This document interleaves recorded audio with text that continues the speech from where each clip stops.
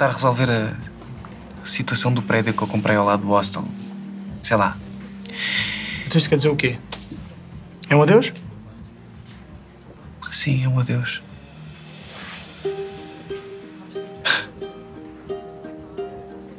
Espero que sejas feliz, Ricardo.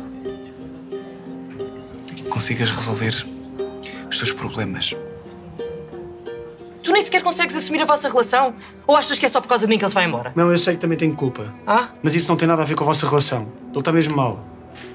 Pois está mesmo mal, mas tu não imaginas a quantidade de vezes que eu fui ter com ele para tentar que as coisas não chegassem a este ponto. Sim, está bem. Então e tu queres o quê? Queres que ele se vá embora? Eu não quero. Ele pôs-me em tribunal. Ele praticamente destruiu a minha vida. Eu não consigo esquecer isso. Vê se percebes. O irmão dele era a pessoa mais importante na vida dele. Ele disse-me isto várias vezes, Alice. Tu sabes, uma pessoa às vezes fica com tanta dor que fica cega. Deus. Espera, Henrique. Fica. Isto é um erro. A tua vida está aqui.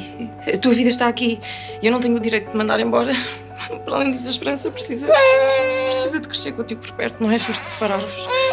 Tens a certeza, Alice? Toda a gente merece uma segunda oportunidade. Disseram-me que estás safo das acusações porque tinhas um bom alibi. Sim, e o que é que ele te contou sobre isso? Tu fazes na tua vida privada, não me interessa, é contigo. Ainda bem.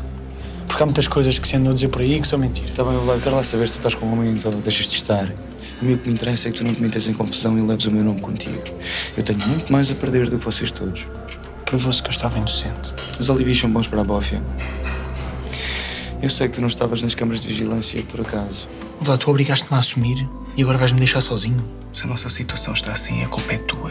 Eu quis tudo contigo, mas tu recusaste por vergonha. Ricardo, eu percebo, mas eu estou noutra fase na minha vida. Eu quero uma relação estável. Percebes? E tu és um... Sim, mas deixa-me Ricardo, tentar. tu és tudo, menos estabilidade. Sim, mas deixa-me tentar. Henrique, eu preciso de ti. Gostava que as coisas fossem diferentes. Mas não precisam de ser amigos. Olha, é o cunhado da Alice. Tudo bem? O namorado do Ricardo. Desculpa? Ele anda com o Ricardo. Com o Ricardo. Sim. Eu gostava de voltar a morar aqui no hostel. No hostel?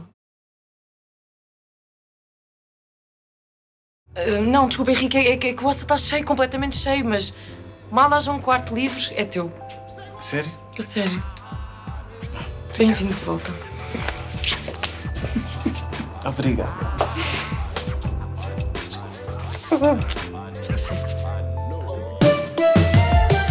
Vejo beleza ao virar de cada esquina. É a incerteza do amanhã que me fascina. Vejo beleza ao virar de cada esquina. É a incerteza do amanhã. Oh, eu vejo beleza ao virar de cada esquina. É a incerteza do amanhã.